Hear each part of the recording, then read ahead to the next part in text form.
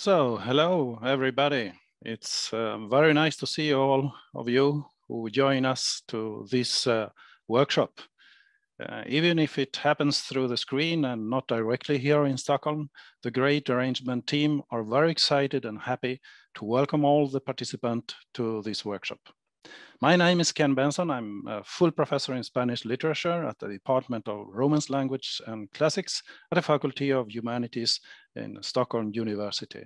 And I'm very happy and I'm very proud to welcome you to this workshop. And of course, it's a pity that we cannot be together in the lovely library of NILAS. NILAS is the Nordic Institute of Latin American Studies, where it was planned to have this event in the beginning, which is part of the department together with 4 Romance languages. Apart from Spanish and Portuguese, we have French and Italian as well, and 2 classic languages, Ancient Greek and Latin. NILAS is mostly focused on social sciences in Latin America, and the combination of language, literature, and social sciences is crucial for our department. And of course, the Nordic Institute especially reinforce the connections within languages and literatures in Spanish, Portuguese, and on a smaller scale, also in French, because of the Caribbean. The Nordic dimension of the Institute implicates that we have a board with scholars representatives from all the Nordic countries, Denmark, Finland, Norway, and Sweden, with the intention to reinforce Latin American studies in the Nordic countries, as it is the only remaining institute in the Nordic countries where the former institutes are now included in organizations that have to do with the whole planet, with the global. And of course, the theme for this workshop, cultural responses to climate change and the unthinkable from Latin America and the global South, cannot be studied without a global perspective. But at the same time, it is important to have a special focus on the characteristics of the actual region and culture to respond to the challenges of the climate change here and now. As a region rich in nature resources, the situation for Latin America is more extreme in this neoliberal imperialism, capitalism, and globalizations of our days. Stockholm University's Faculty of Humanities has since a time ago special resources for leading research areas, and the studies of the global literature is one of these fields. And we must thank the Faculty of Humanities for the support to implement this workshop and to have the possibility to invite Professor Gisela Heffes from Rice University to reinforce this area of studies at our department during this spring term. I will soon return to Gisela when I present her as the first introducing panelist. With her and the young fellows as Azucena, Castro, and Gianfranco, Selgas, and of course with the interest of all of you to these workshops, the climate change are going to be analyzed and discussed from multiple cultural perspectives. I'm convinced that there will be very exciting interactions during these 2 very intensive working days.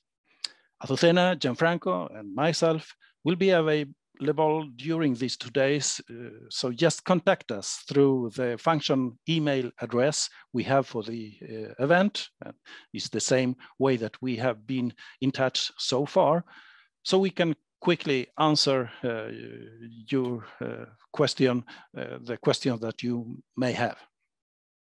I remind you that you must register for each of the 3 panelists, which are arranged as webinars. Their 3 presentations will be about 40 to 45 minutes, and then we will have the opportunity to ask questions and or comments to the panelists through the Q&A or through the chat. And we will select questions to the panelists. The last one, which is by Igor Barreto from Universidad Central de Venezuela, will be in Spanish and consists in a pre-recorded speech. We did so to be sure that the connection is good, but anyway, Igor will be connected with us, so we can make questions to him as well after he speaks tomorrow afternoon.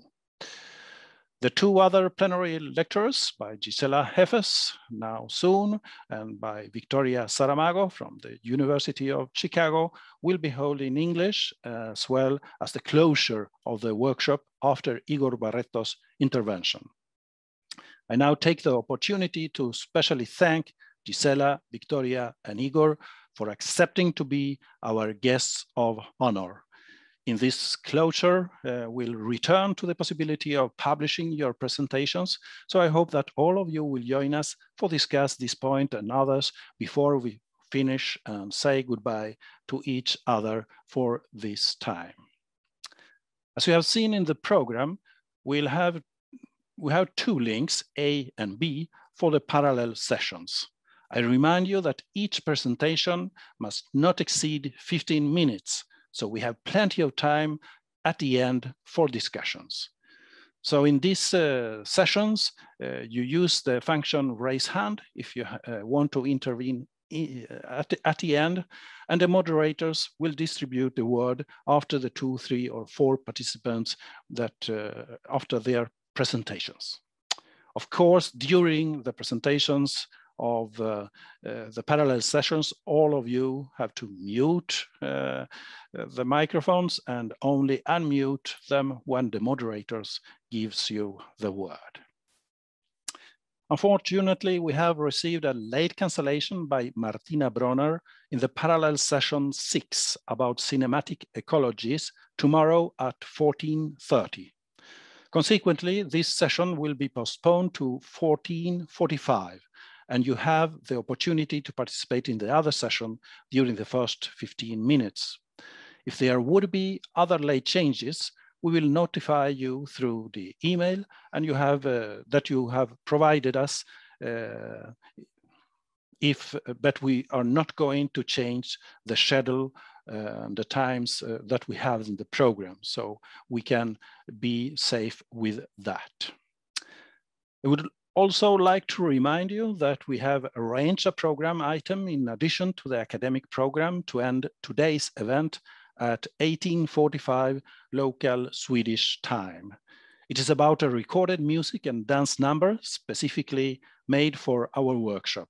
So I hope that everyone can join in and enjoy this special event. As it is a music number, the language won't be a barrier. Remember that you'll use the link A to connect to this special event this afternoon. And with that, I warmly welcome you all and declare our workshop open. Looking forward to very interesting presentations and discussions during these 2 days. Thank you, everybody, for joining us. And now it's just a minute before we have the time for the first keynote speaker.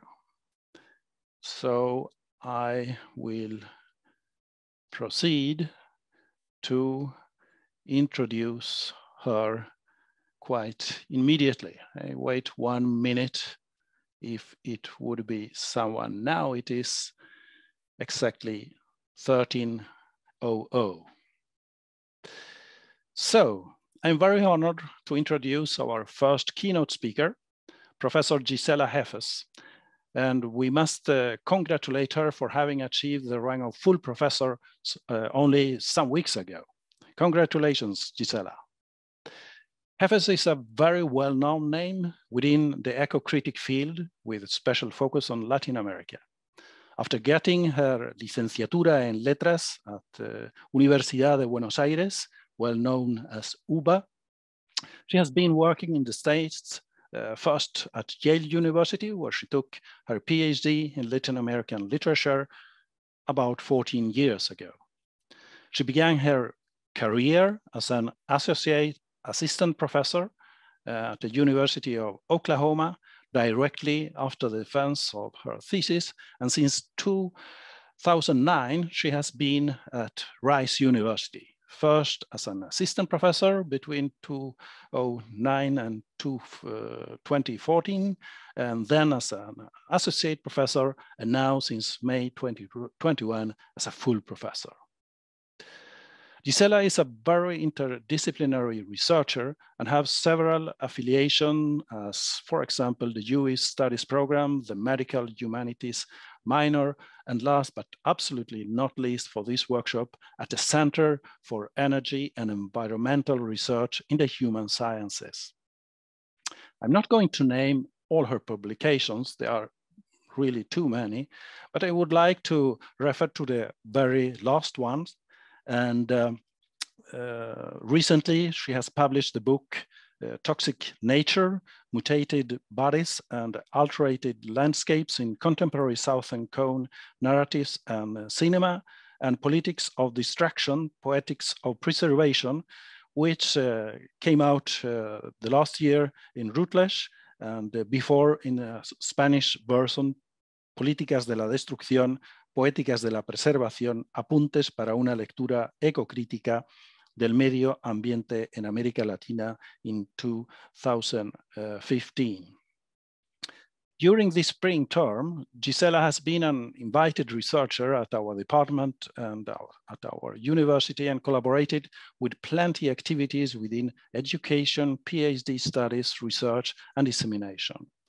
We sincerely hope that this is just the beginning of a long-term collaboration, as not only your knowledge, but your human qualities with students, researchers, PhD students, as well as your accuracy, stringency, your new readings of tradition and contemporary literature, and not least, your commitment with the future of our planet and the intimate relationship between culture, nature, and social issues makes that when we know you better now, that we will not let you go.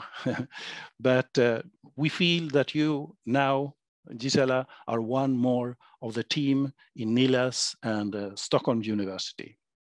We sincerely hope that we'll soon be able to have this collaboration within our campus, which is placed in a natural reserve outside Stockholm, that I'm sure that you will appreciate, especially in this spring and summer times.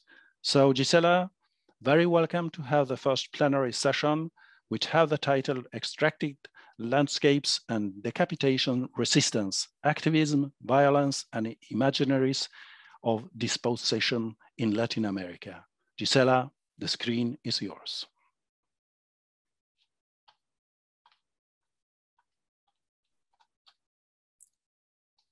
Thank you, Ken. Thank you so much for the kind words. Actually, I was going to say that I am very thankful to the Department of Roman Studies and Classics, and especially you and Azucena, Castro, and Gianfranco Selgas, because of the really warm welcoming that all of you gave me, and of course the other members of the department and people from the Environmental Humanities Network, as well as the students I had the chance to meet. I'm going to first share the screen. So that will take just a second. So I'm going to get started.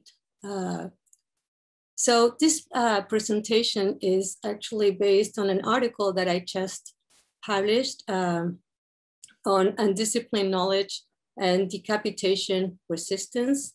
The article came out in the volume I co-edited with Caroline Fornoff, entitled Pushing Past the Human in Latin American Cinema.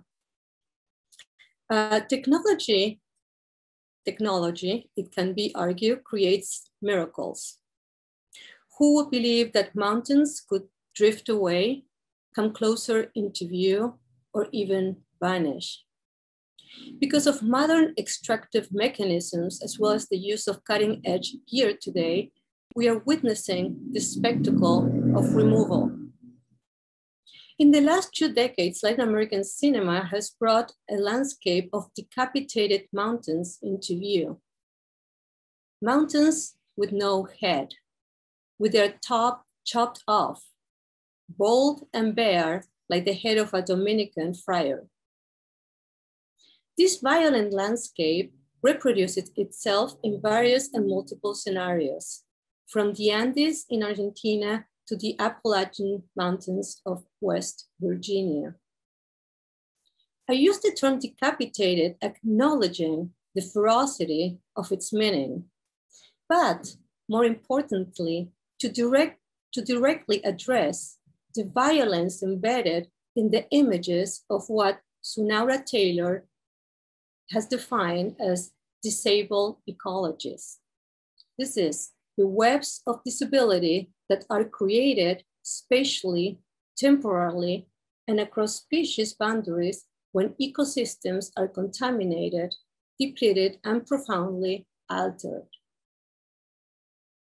Decapitated mountains entail the violence of a spectacle, the degradation of magnificent landscapes, the curtail of living organisms, a visual spectacle that depicts how thousands of bodies, humans and non-humans alike, are wounded daily and gratis for no apparent reason except the ongoing machinery put into practice by the Capitalocene. Specifically, I refer here to a well-known reason: coal, copper, gold, and silver. All of these precious commodities, except for coal, have an ongoing demand in the current markets of this globalized era. Let's take, for example, gold mining. As Joan Martinez Alier suggests in Environmentalism of the Poor, this type of mining is similar in a way to shrimp farming, or to the extraction of tropical wood like mahogany, or to exports of ivory and diamonds from Africa. About 80% of all gold that is dug out of the ground ends up as jewelry. Consumption, or the wish to obtain positional goods, is a more culturally than biologically driven phenomenon. Gold mining is particularly destructive. At the mine, daily dynamite explosions break up gold, which is then piled onto large filter pads to be sprayed 24 hours a day with a cyanide solution. Sodium cyanide used in gold mines can kill fish and cause other ecological damage. As Martinez Alier argues, gold mining pollutes not only the rivers downstream, but also local water sources. While the cyanide technique has been used as an alternative to amalgamation with mercury, consisting of spraying a solution of cyanide over crushed or heaped into open piles, mercury is also used. In 2002,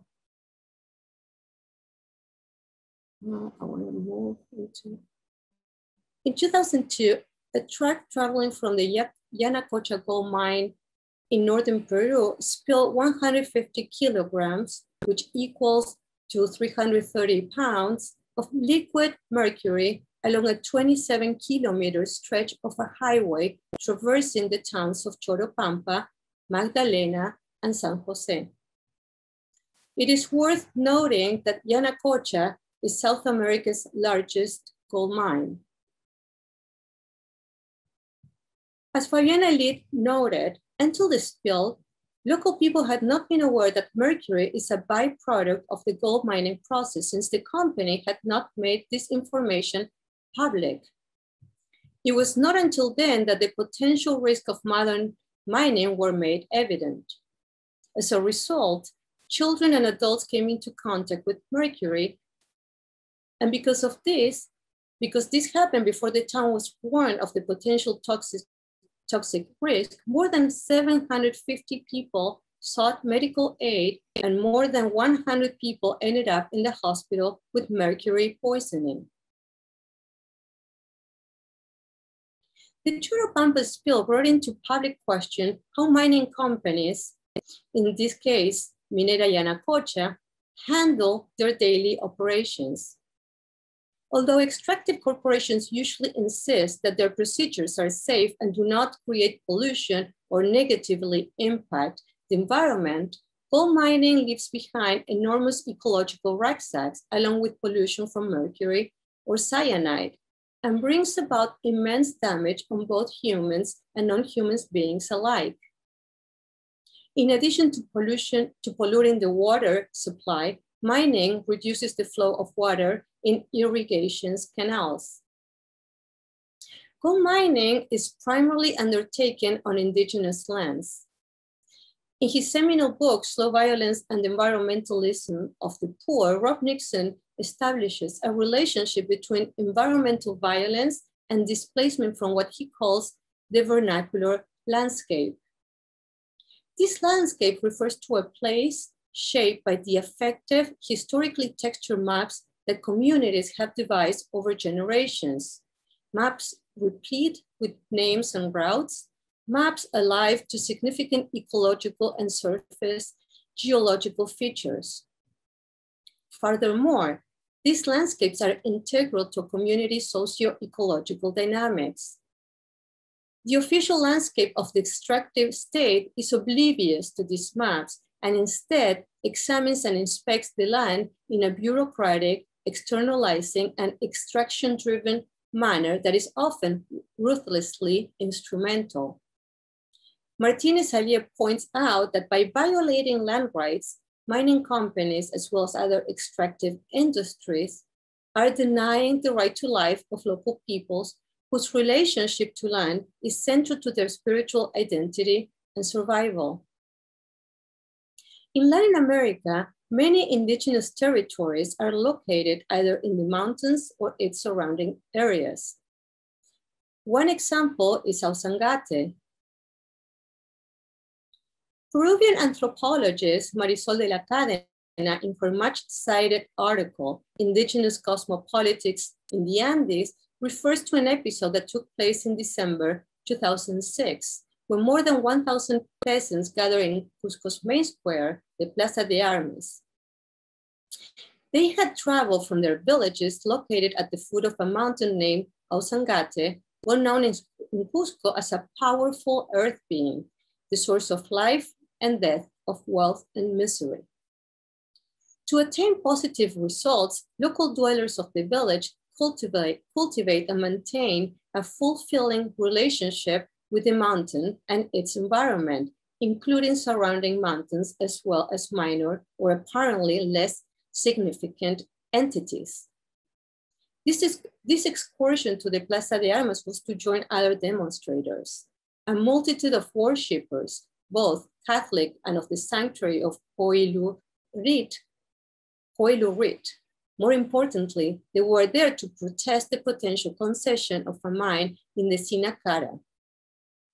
They are well known as Oilurit, which means star of snow, or Oiluriti, which means shining white snow, the largest pilgrimage center in southern Peru where tons of thousands of people flock every day.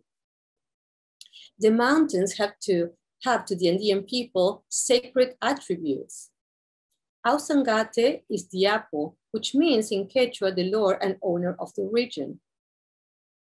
Whether part of Pachamama, the Apos, those powerful mountains deities, have personalities in their own right. They can be male or female. They're the custodians of eternal snow and ice, of the life-sustaining water, of wild and domesticated animals, and they also watch over people's actions. Similarly to Pachamama, they may penalize or grant requests. Ausangate, the documentary also named after this mountain, came out in 2006, the same year of the episode to which Marisol de la Cadena referred in her article. Because of the overlap between its release and the demonstration, both happening simultaneously, the documentary does not dwell on the threat of the mountain's potential decapitation by a mining company, nor does it draw attention to any of the conflicts referred to by de la Cadena. The film suggests, by way of a long establishing shot, that Ausangate is a sacred region.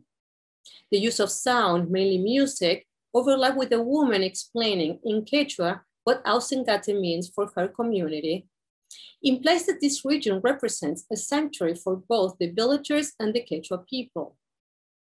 The documentary is not explicitly environmental per se, or even political, but it acquires such a level of significance by presenting the daily customs of the people and the relationship they have established with the mountains, the Apu, for generations. The communal lifestyle of the people bluntly contrasts with the individualist life of the modern city. For the villagers, those who seek a job in the urban spaces are moving away from their ancestors' values and therefore from Ausangate. Marisol de la Cadena's argument, however, is not political, but about politics. It is more about the interplay of conflicting powers within the society than about a space for the contestation of the very basis of power.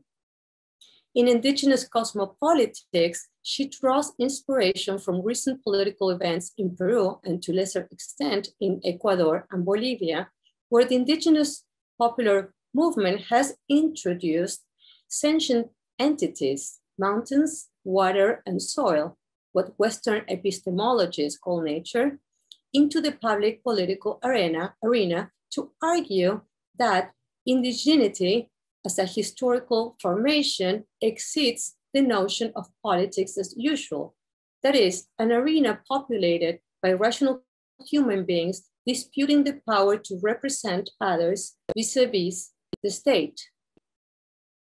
According to de la Cadena, Imaginaries' current political emergence challenges the separation of nature and culture that underpins the prevalent notion of politics and its consequent social contract. Therefore, current indigenous movements propose a different political practice, plural, not because of its enactment by bodies marked by gender, race, ethnicity, or sexuality, as multiculturalism would have it, but because they conjure up non-humans as actors in the political arena. Ausangate and the sanctuary of Poilur, Reed, are not the only earth beings to have become public politically. Also in northern Peru, a coalition of peasants and environmentalists made Cerro Puilish a sacred mountain and enlisted it in the fight against Yanacocha. Although, as de la Cadena remarks, not each of the mining conflicts proliferating in Peru articulates the presence of earth beings, these struggles were enough to lead former Peruvian President Alan Garcia to describe sacred mountains as an invention of all anti-capitalist communists of the 19th century who changed into protectionists in the 20th century and have again changed into environmentalists in the 21st century. Latin America cultural representations have come to play a pivotal role in the call for integrating a plurality of forms of life that are not limited to the human. 3 documentaries that came out between 2007 and 2010 addressed the problem of mining exploration and extractive politics in 3 different mountainous regions of Latin America. Each film operates as a critical tool that combines environmental justice claims, indigenous and non-indigenous activism, and modes of social and cultural resistance that range from struggle and street demonstrations to blocking roads and placing pickets to collective assemblies. I contend that these films set in motion what I call decapitation resistance. By this, I refer to a strategy based on the use of alternative knowledges that dispute and aim to reverse the epistemological mechanisms established by mining companies and extractive capital. Decapitation resistance implies an undisciplined knowledge. One does not necessarily hark back to de la Cadena's ontological politics, for instance, by conjuring up exclusively the presence of earth beings. On the contrary, undisciplined knowledge challenges both hegemonic and homogenizing discourses by putting forward a heterogeneous hybrid episteme. An episteme that binds together spaces and temporalities, modern and traditional customs, and material and digital risk assessments to generate collective action. resistance. Through the aesthetic production of documentary films, this episteme organized a unique practice that brings together human-driven anthropogenic change, politics, and environmentalism. The documentaries analyzed here appeal to this form of undisciplined knowledge to contest the imposition of the official landscape. The ultimate goal of decapitation resistance is to preserve and in some cases restore the threatened vernacular landscape. Cielo Abierto, Open Sky by Carlos Ruiz was released in 2007, when Clouds Clear by Danielle Bernstein and Anne Slick came out in 2008, and Operación Diablo, The Devil Operation by Stephanie Boyd in 2010. As Roberto Forn's project suggests, these films are examples of an eco-cinema that operates as a collaborative initiative. According to Belinda Smale, this type of practice creates a reciprocal social agenda among filmmakers, technicians, and main actors, one that goes beyond empathy and generates a recognition of the other in its specificity through a dissident gaze that arises from the civic capacity to question the base of the political state. Thematically, the three documentaries embody what an article from The Economist on February 6, 2016 referred to as slicing off the mountaintops. The figurative image used in the article corresponds exactly with the growing phenomenon where Andean mountains are at risk of being decapitated. The three documentaries address ongoing conflicts in Latin America since the 1990s, when Andean countries opened their economies to private investment through neoliberal policies and deregulation. As a result, there was a rise of extractive practices through open pit mining that involved slicing the top off mountains or emptying lakes. Each documentary details a specific case study. Operación Diablo focuses on the resistance of the people of Huilish, Cajamarca, and the persecution that activists suffer in the hands of paramilitary groups hired by the company. Operación Diablo introduces the problem of gold mining and the response by the inhabitants who live in the region, who take on an activist role comprising political resistance, radical protest, and collective meetings. Because of the immediate threat to their vernacular landscape, they're forced to learn in greater detail about the perils of mining, a task they achieve by connecting with other communities. More precisely, their research is focused on the risk mining poses to their families and their environments.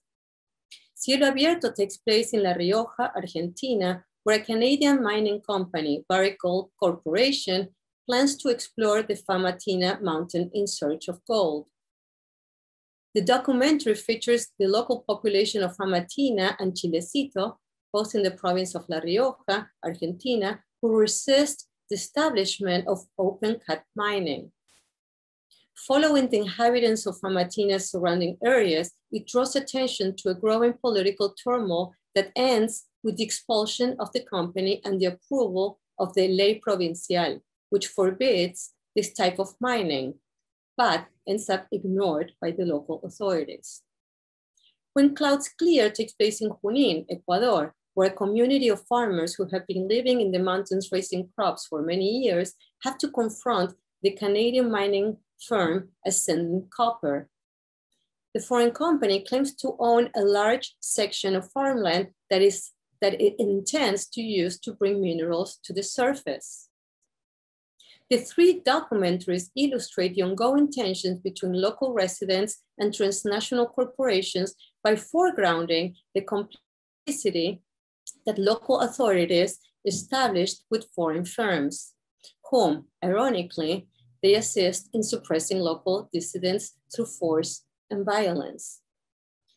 These take the form of repressive crowd dispersal or even more brutal actions, such as in Operación Diablo, where the audience witnesses how a paramilitary squad hired by the company tortures and kills many locals. Yet this is not surprising. An article in Nature Sustainability indicated that between 2002 and 2017, 1,558 people in 50 countries were killed for defending their environments and lands. Conflicts over natural resources are linked to different materials and or sectors. For example, fossil fuels, minerals, timber, agriculture, aquaculture, and water, as well as access to land and or bodies of water from which natural resources can be extracted. These conflicts, as a matter of fact, can be seen as a continuation of colonial land and resource appropriation that established systems of dispossession and control. From Chico Mendes in Brazil to Berta Cáceres in Honduras, environmental activists have been repeatedly murdered in Latin America. Other murdered activists include Vicente Cañas and Wilson Pinheiro, both in Brazil, for protecting the Amazon rainforest as well as the indigenous land. Janet Cawas in Honduras for protecting the land from the construction of a dam and a palm plantation. These documentaries play an important role in interrogating the contrasts that emerge from the clash of the local and the global. Decapitation resistance means to contest or even reverse the demonizing rhetoric used by the local media to describe the activist. This demonizing rhetoric depicts protesters as criminals, terrorists, guerrilleros, and or anti-state militants. Pacific marches that block the roads to the mine, like in When Clouds Clear, and with the police firing tear gas to brutally repress demonstrators. The two images featured here, see figure 1 and 2, provide a closer glimpse of the police force in two distinct situations. While figure 1 frames the covered police face through a tight close-up, figure 2 displays police presence by way of a medium shot of one officer accompanied by 3 other officers in the background. What is striking about figure 1 is its enactment of reverse intimacy with state power and violence. The image doesn't display police violence per se, but the helmet, gas mark, the bulletproof vest suggests the disproportionate response by the police force to peaceful protesters. Significant too is the choice of a close-up that highlights the officer's eyes, which can be seen through the clear plastic of the mask. The intimacy of the shot perhaps serves as a way of communicating the search for an emotional clue hidden under the bulky suit. Figure 2, by contrast, departs from such intimacy and leaves less room for ambiguity. The still captures the one-dimensional anger of the police officer, his hand pulling the gun, while the other 3 men look behind them to where the conflict will unfold. Farther in the distance, a local bystander can be seen. Examined together, the 2 images generate an effect of anger and frustration in the audience. Moreover, they illustrate the problematic tensions that define and organize a relentless conflict. Assembled side by side, they subvert the prevailing narrative that foreign corporations, mining companies, and the local states orchestrate in tandem. Together, the 3 documentaries index the similarity of tactics used by mining companies throughout different Latin American countries. Remarkably, the strategies employed by transnational corporations in 3 different countries, Argentina, Ecuador, and Peru, are almost identical. In all of them, we observe the same mechanisms of bribery and or intimidation. First, the representative intends to bribe the members of the community by offering textbooks and color markers to teachers and mothers, promising to build them a school. When bribery doesn't work, we watch the never-ending harassment and intimidation of the activist. It is important to emphasize that these protests are not propelled by anti-capitalist or xenophobic motives. On the contrary, they are driven by the pursuit of the right to a healthful land in which to live. In a strict sense, the documentaries register the efforts of the local residents to organize, mobilize, and empower themselves and take charge of their own lives, communities, and environments. The protest captured on screen set in motion a process that James Holston, paraphrasing Henry Lefebvre, defines as not the right to the city, but the right to the land. While focused on the dispossess of global urbanization, Holston's call for an insurgency that arises when we follow the development of struggles over daily life and when it emerges in similar circumstances of degradation and peripheralness. Of course, it is not my intention here to equate a rural environment with an urban one. However, from an environmental justice standpoint that argues for making visible the disproportionate effects on poor and low-income communities of the negative side effect of extractive capitalism, it is important to emphasize the common denominator of a community at risk of displacement and of losing the right to a meaningful and healthful life. In different ways, both risk losing their vernacular place as a result of real estate development, gentrification, and the effects of global financial institutions or of multinational extractive companies' operations. The insurgent notion of right underscores that these communities are entitled to claim and demand what belongs to them. Insurgent because they collide directly with those procedures carried out by transnational companies in complicity with the local authorities. Furthermore, they contend with and resist narratives of nation states and social, economic, and cultural development that justify decapitation. A shot in Cielo Abierto evinces these contradictions. The documentary displays an assembly that takes place between the local people of La Rioja and government representatives to discuss the potential effects of mining extraction in Famatina.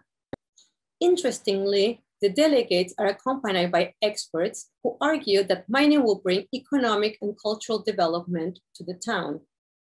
This idea of development, not as much as a sustainable well-being and balance among thriving natural, human, and social beings, but as environmental degradation, is questioned by a villager attending the assembly. His response is definitive. He argues that the same mining company in the Argentine province of San Juan has destroyed the Camino del Inca, one of the most valuable cultural references to the pre-Columbian era.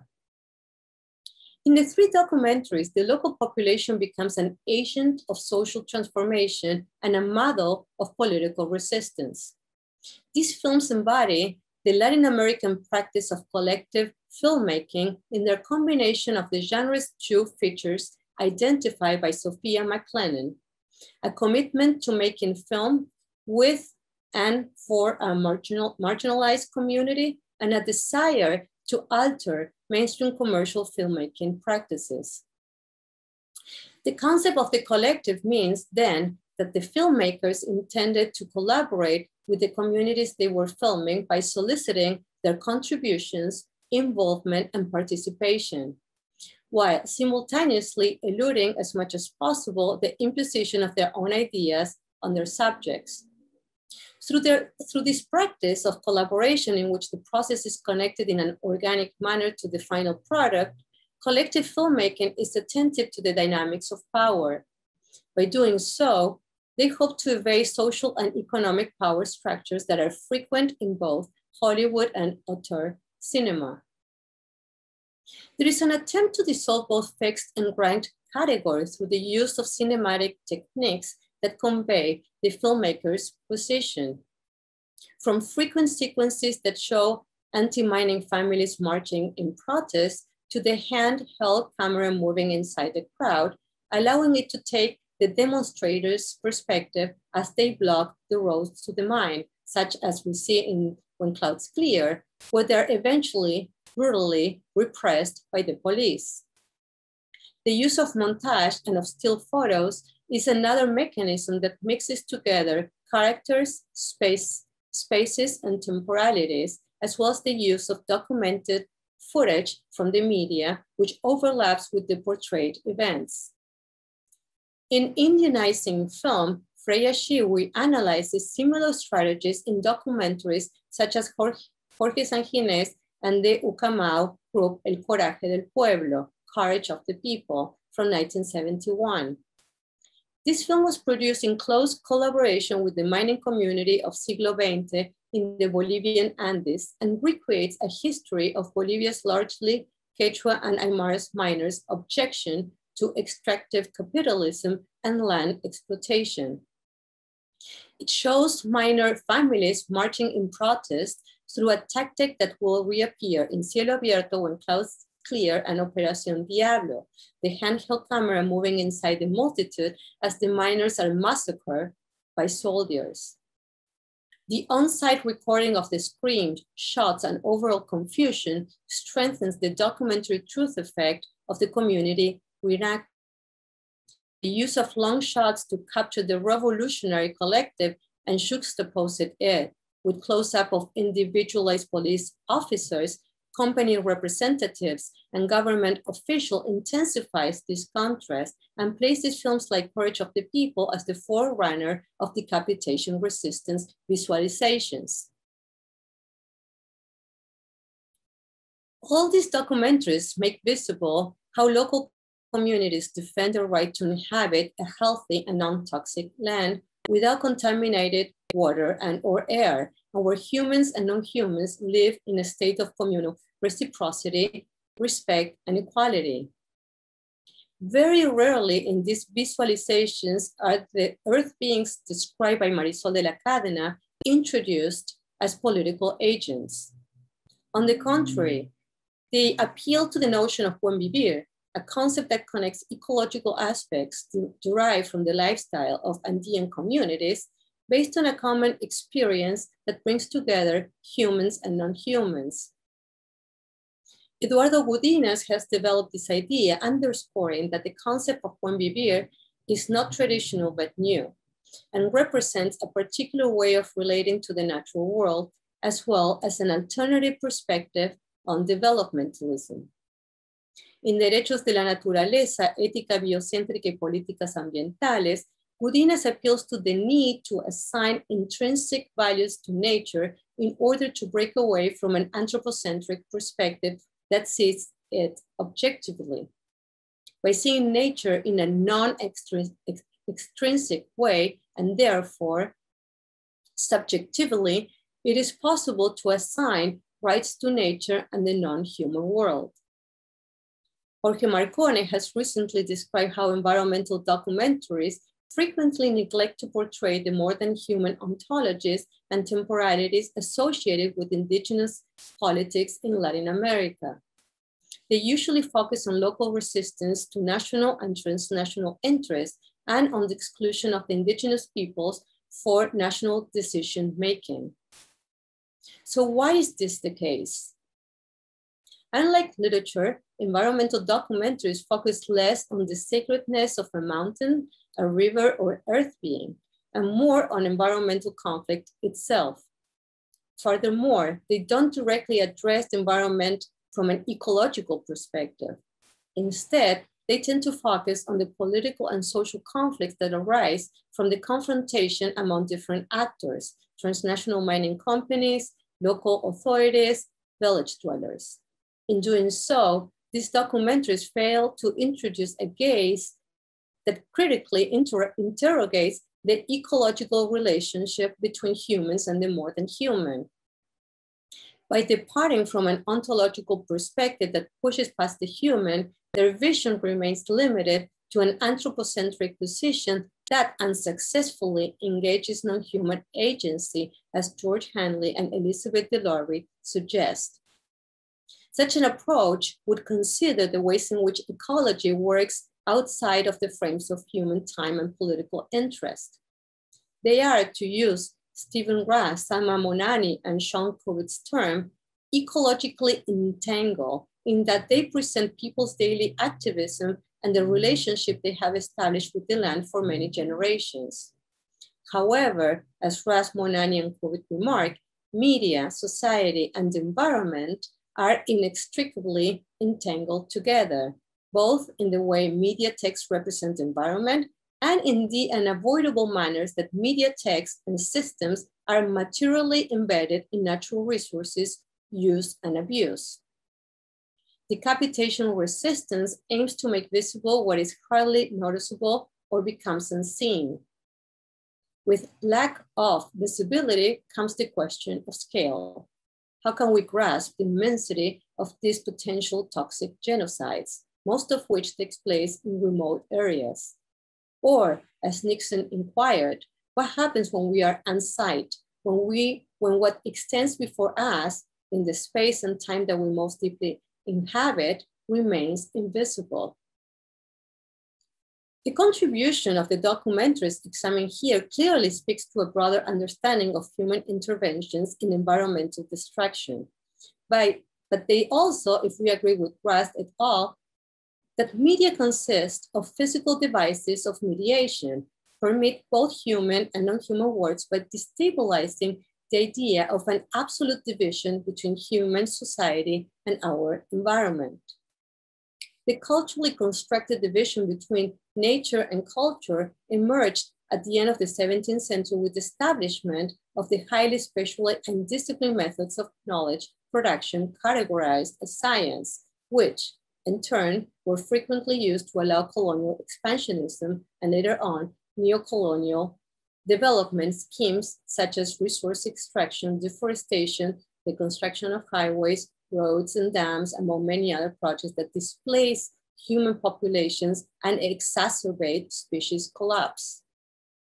In the documentaries, mining exploration and extractive politics of potential decapitation are framed literally and symbolically as the main threat in which the politics of mining stimulates environmental degradation, not only of the vernacular landscape, but also of the daily livelihood of local populations, thanks to the acid mine drainage, water pollution and scarcity, forest dead zones, and all sorts of disease caused by mercury and cyanide exposure. As the threat of potential extraction becomes more real, the local community recurs to alternative knowledges that map the complexity and tension between extractive capitalism, environmental change, and regional cultural identity.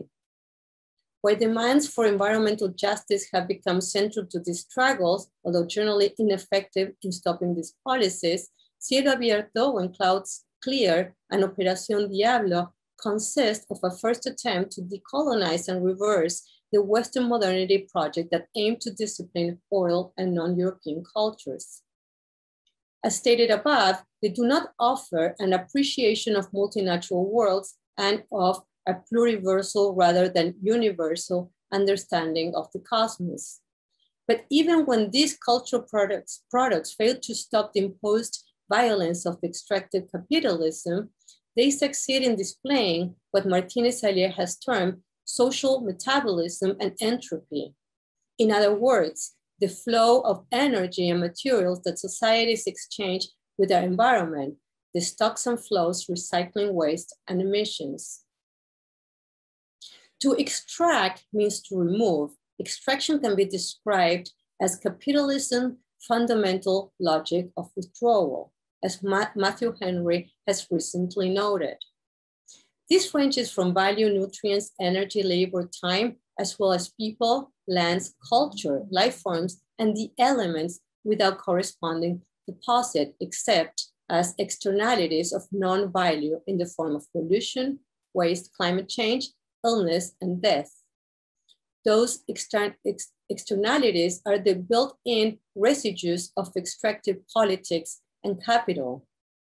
Devastated sites, such as those emptied out, decapitated mountains, abandoned after having been fully unearthed, now rendered useless from a profitable standpoint, as well as the vulnerable communities, also unprofitable, exposed to a toxic genocide, obliterated by the continued embodiment of the expanding frontier of extractivism. As Henry notes, this is an expansion that is characterized by the privatization and enclosure of the commons, displacement and deprivation, and an economy that goes regularly through periods of success followed by periods of failure. Martinez-Allier suggests that in mining conflicts, as well as with oil pipelines and many other struggles, as we all have seen recently in North America with the Standing Rock conflict in North Dakota, ethnic groups deploy vocabularies of human rights, livelihood, territorial rights for minorities, federalism, and environmentalism. It could be that strategically it is preferable to inscribe their environmental claims within a longer history of progressive struggles. But it could also be that, as Martinez-Allier has rightly demonstrated, when it comes to these legal battles, the weaker part must quickly attempt to understand the alien system of justice. We agree that there is no larger cultural difference in the world today than those between a CEO of a transnational corporation like Texaco or Freeport-McMoRan and tribal peoples in the Andes or Africa polluted by the water from oil extraction or by mine tailings dumped into rivers. The documentaries examined here point to the damages of both extractive capitalism and mining and the threat they pose to human and non-human rights and the local vernacular landscape. While they do not provide agency to non-human beings, decapitation resistance provides a critical tool for questioning hegemonic practices of power, as well as social, economic, and cultural exploitation.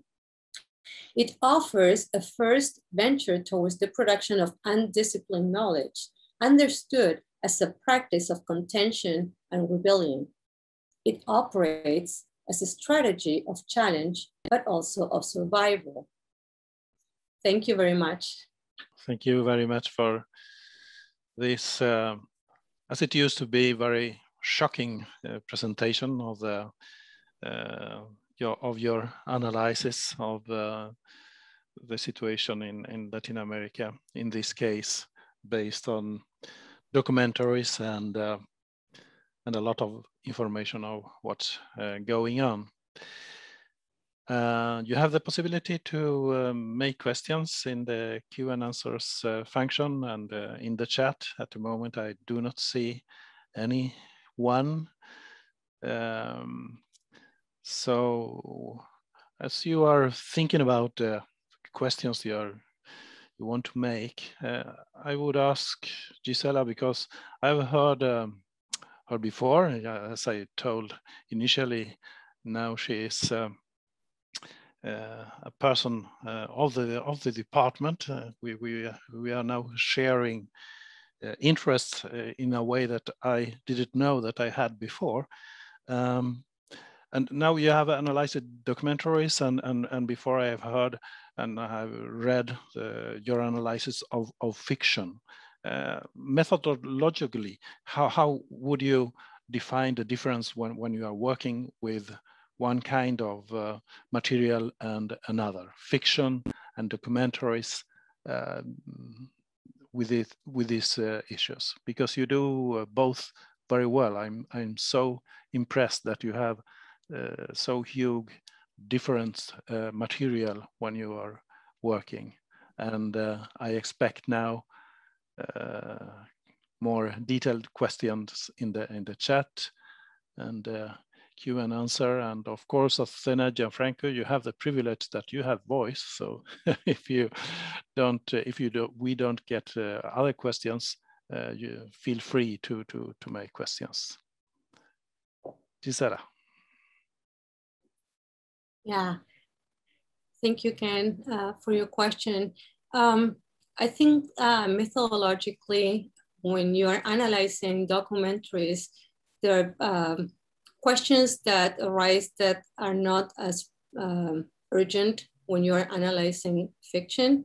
And I would say that the issue of gaze, the issue of who is watching, or how we are trying to position the camera in the sense of how are we going to depict this unfolding conflict that we want to describe is very different in the context of literature, and I think presents questions of the position of the person of the subject who is in charge, and I think also when you are analyzing films from a more eco or environmental perspective, not just you run into the problem of the position of the gaze, which is something that occurs no matter which type of film you're making.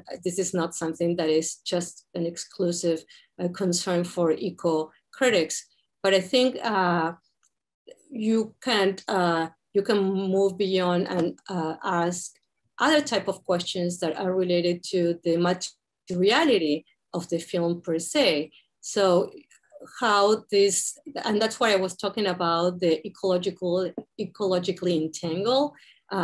Film comes from somewhere, and that material most of the time is also part of an extracted material. So how do you negotiate these two questions? The question of how you represent what you want to represent, but also how do you represent what you want to convey in a way that is not perpetuating this cycle of extraction.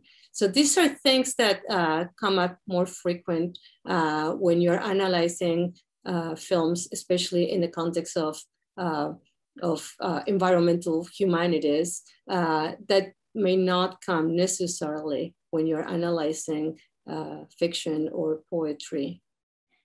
Thank you very much. We now have a question from Roberto Robaligno, and he's wondering how the decapitation strategy relates to other past mediatic ecological strategies in South America, such as, for example, the Cayapo struggle against the buildings of Belo Monte Dam in the Xingu River in the mid of the 80s, or maybe the water wars in Bolivia. Yeah, I'm trying to use this idea of decapitation resistance as a tool, as a critical tool that could be sort of a tool as a way to further some sort of resistance. So every case will be different, and they might use different tools. But what I'm trying to kind of convey here is this idea of collective empowerment in order to move forward an agenda that is not related exclusively to an ecological agenda, but just more simply related to the right to live in a healthy land. And that's why I think of this tool as a way that, as a tool that could be thought of in other different contexts. And when we are seeing collective fights to date and manifestations, to some extent, you could say the same, but I'm just really focused here in this particular cases. So I will have to look case by case in order to have the right opinion, but so I cannot really talk, but I think like this is something that it may be as a critical tool, something that you may use in to describe other type of conflicts. Thank you. Maria Clara Medina asked a question. which is related to my own question in the beginning. Would you say that a documentary film could be considered as part of the genre testimonial ecology? And in that case, why? I did not say that the documentary can be part of the testimonial ecology. No, she asked if you if you could consider it. Yeah. That's an interesting question. There are some features of, depending on the films, there are some features that address in some parts, the testimonial by the communities that have been undergoing these different conflicts. I'm not sure if I would place it in that category, because there is always the subject behind conveying the story, and the idea of testimony per se is very complicated and very problematic. So I don't think I would use that term to describe this film. I would just prefer to stay with documentary, with what it has, as a complex genre itself, and all the discussion about how a documentarist documents and registers some events or reality per se. It's very problematic in itself. So I don't know if I will go a step farther to call this testimonial ecologism. I don't remember exactly what word she used, but testimonial. Yes, testimonial ecology. Yeah. Ecology. Mm-hmm.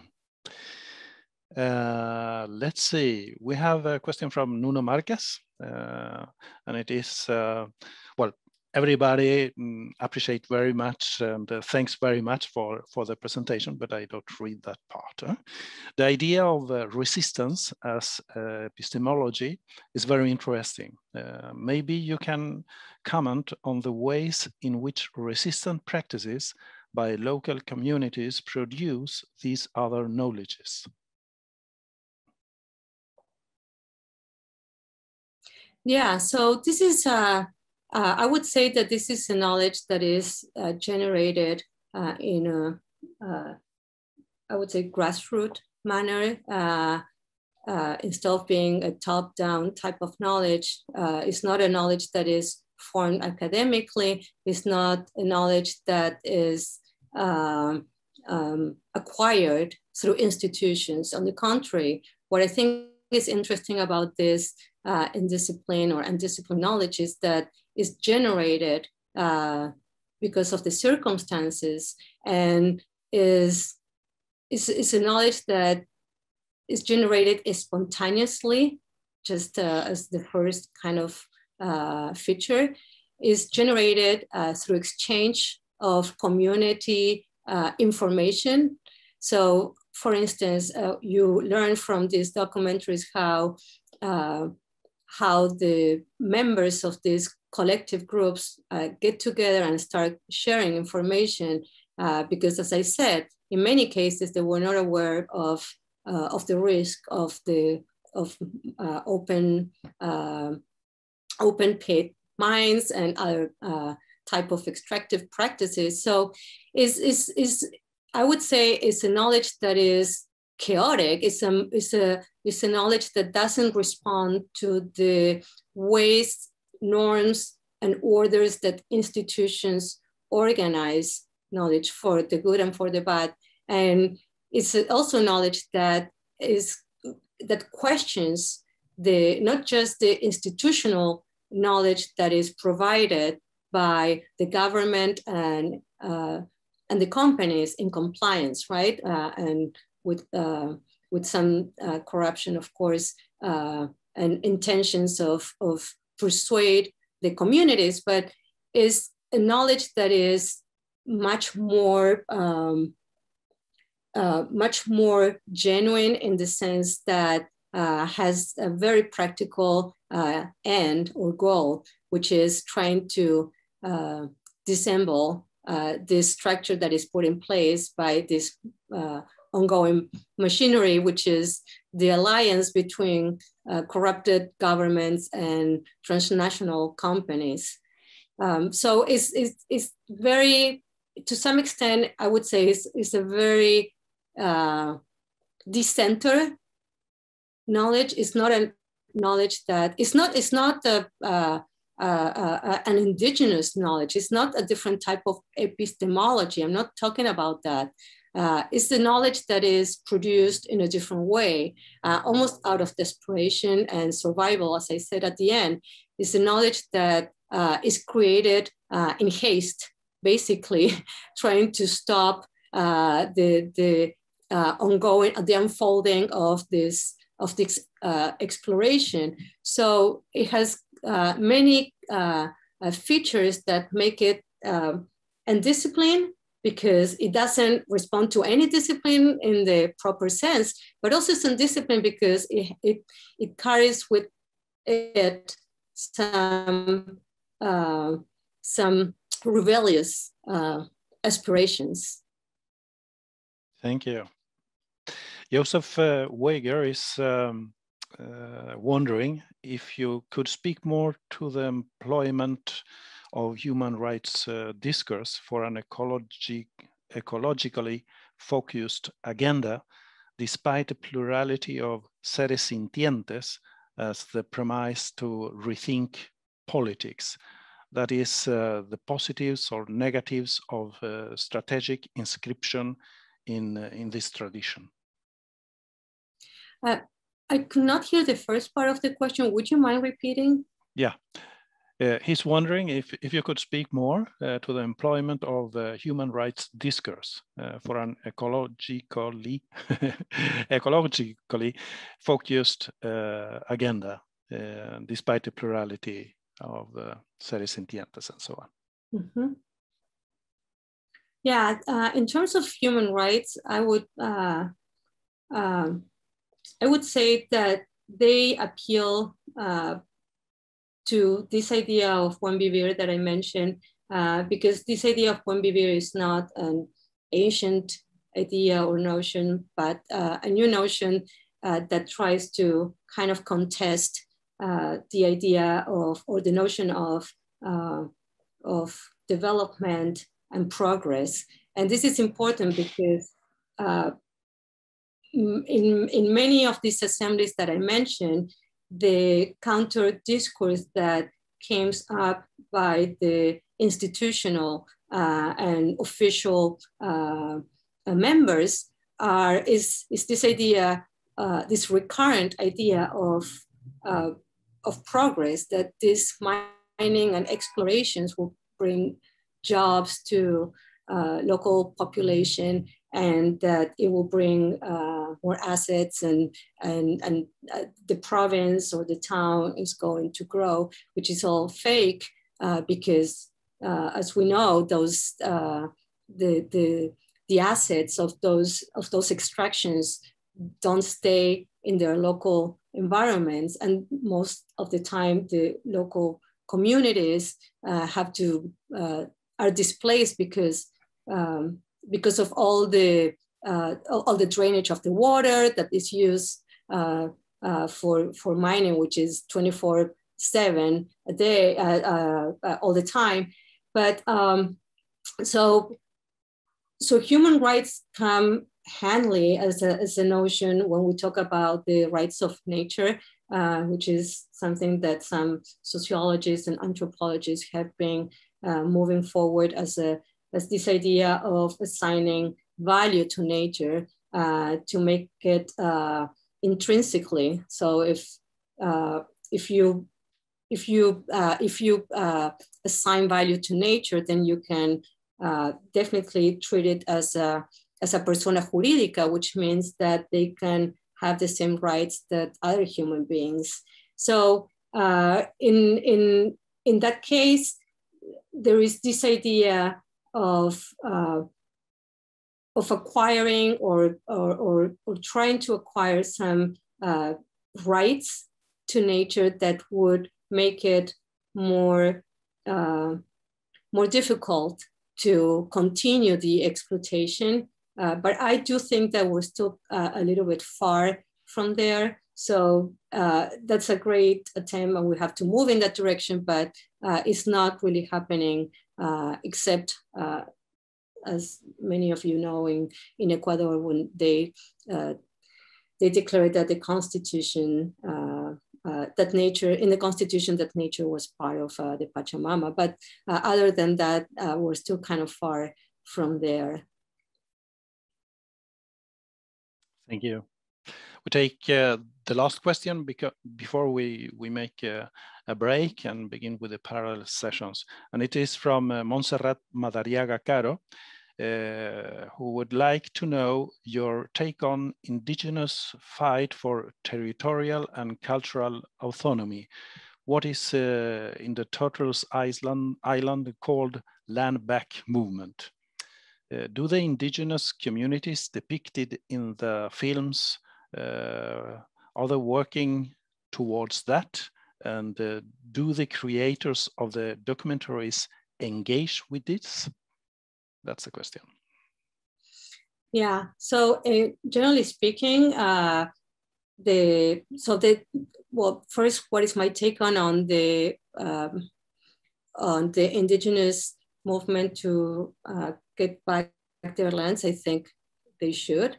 They were there. It's a long struggle, but I think it's important to support that type of struggle. In the documentaries, there is not such distinction between indigenous and non-indigenous. These are usually peasants and farmers and local peoples that inhabit a particular town or city, and they're at risk of losing basically their livelihood. So there is not such distinction, as these documentaries are not looking at a post-anthropocentric gaze. They're not trying to engage exclusively with indigenous struggles or fights. However, what I think is important is that in these fights, there are people coming from different backgrounds. So you have indigenous, but you have also local people that are not indigenous. You have some activists, and they're all fighting for the same type of goal, which is to stop that exploration, to ask these people to leave and to leave them alone and to continue doing their typical farming, and which is sometimes walnuts, sometimes it could be grapes in some cases. So there is not such a distinction, and I think that's important too, because in a way, what shows you is that you can this kind of collaborative movement, this collective movement that aims to